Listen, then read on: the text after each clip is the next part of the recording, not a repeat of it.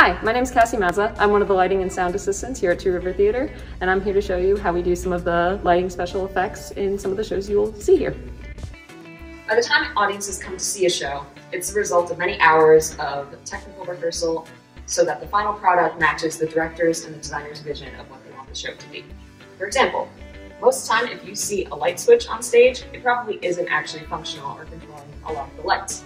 What happens is during the technical rehearsals, we have the stage manager who is the one controlling and instructing all of the processes that happen on stage.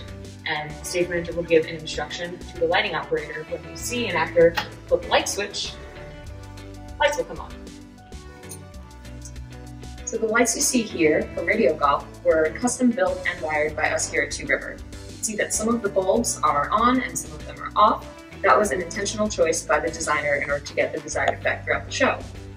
For some scenes, for example, when Sterling comes and slams a toolbox on the filing cabinet, because of the rehearsal done with the actors and the stage manager and the lighting operators, it all came together to get the timing perfect so that when he slams the toolbox on the counter, the lights flip around.